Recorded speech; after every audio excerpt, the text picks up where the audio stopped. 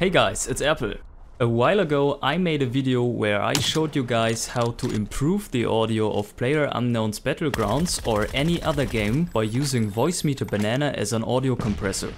Some people were reporting then in the comments that their NVIDIA SHADOW PLAY recordings didn't contain any game audio anymore.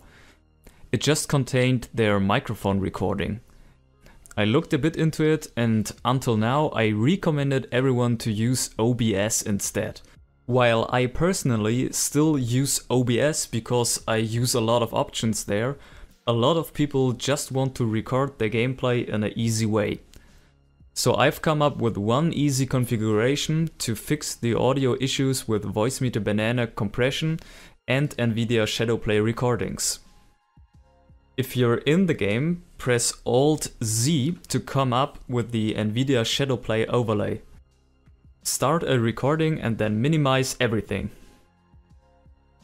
Open the Windows Sound Settings and go to App Volume and Device Preferences. You see that NVIDIA Container is using the default audio device. We will change that to use cable input VB cable as well, so it's the same as PUBG. Now go back to the game, click on some entries on the menu to make some sounds and then end the recording. Go to your recordings folder and check the recording. It should contain the game audio that you just heard before.